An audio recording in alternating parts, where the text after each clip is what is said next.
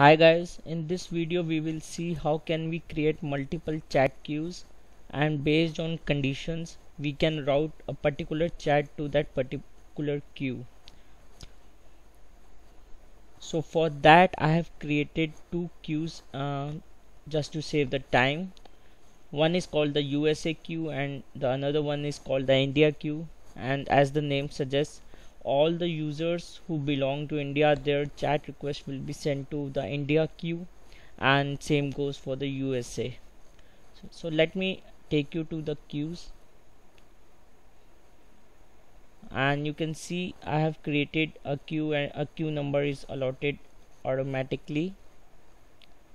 And when I come down to work routing condition, so I've chose it to be simple as of now. And when you can see here, I can see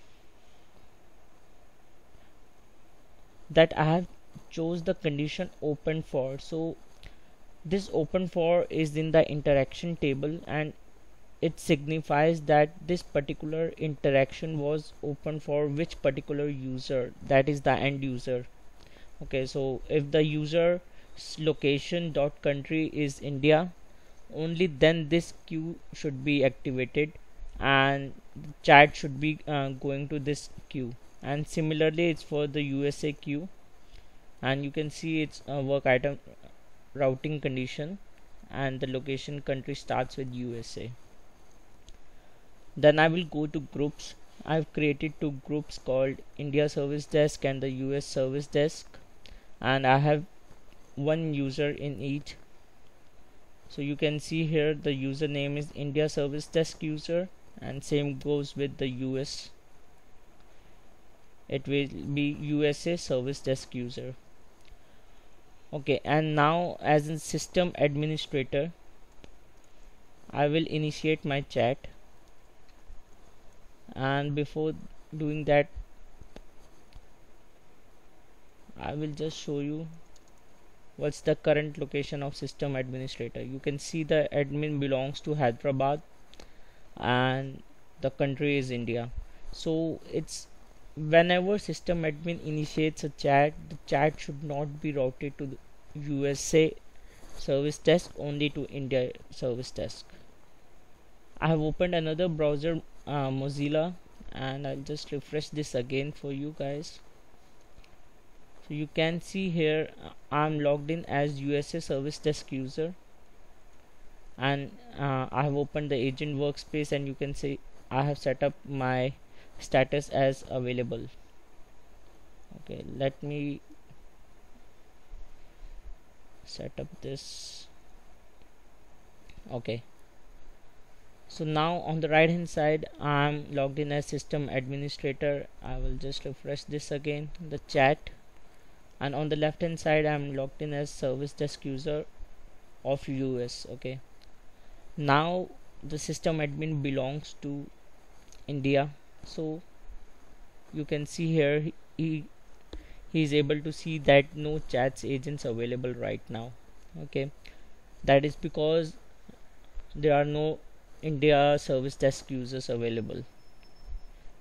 Okay, and let me go again and impersonate as India service desk user.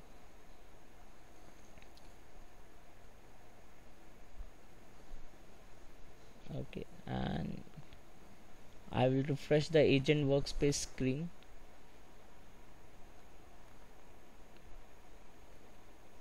and it's currently offline. I'll make it available. So now India service desk user is available, and on the right hand side I'll refresh the admin screen,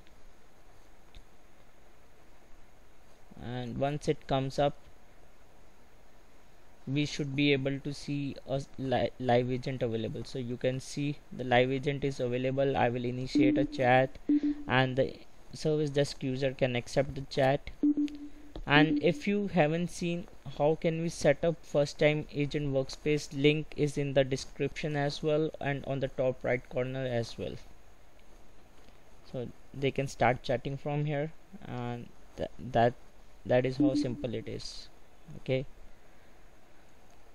moving back to advanced work assignment,